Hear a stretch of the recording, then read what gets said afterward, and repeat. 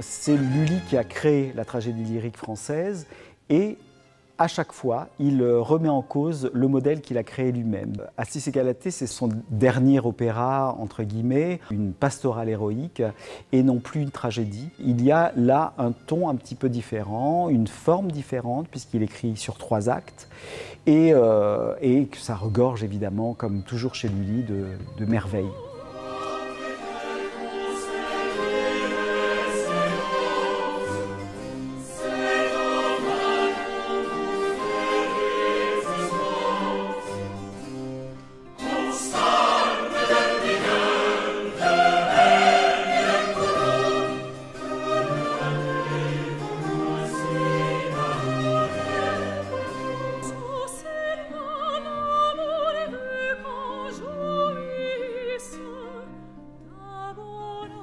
Pour cette production d'Acis Galatée, j'ai réuni beaucoup de fidèles, donc Ambroisine Bray, qui a été déjà sur 2 précédentes tragédies lyriques que j'ai faites, plus le ballet La naissance de Vénus. Il y a Cyril Oviti, avec qui j'ai pratiquement fait toutes mes armes sur Lully, pratiquement sur tous les disques, il est là. Robert Guetschel aussi, qui a été un fidèle défenseur de ce répertoire avec moi.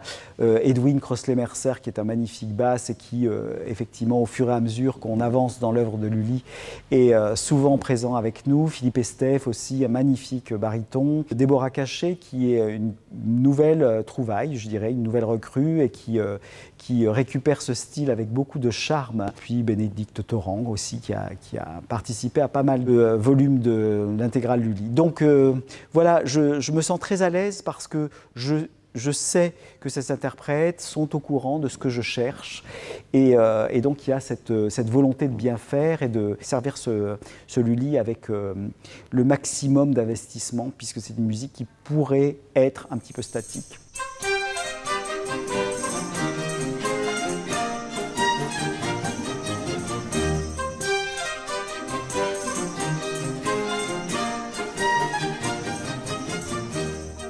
Acis Galatée est une œuvre à part dans l'œuvre de Lully et donc il faut la regarder avec un regard particulier, trouver toute cette substance, cette matière extrêmement spécifique à l'œuvre.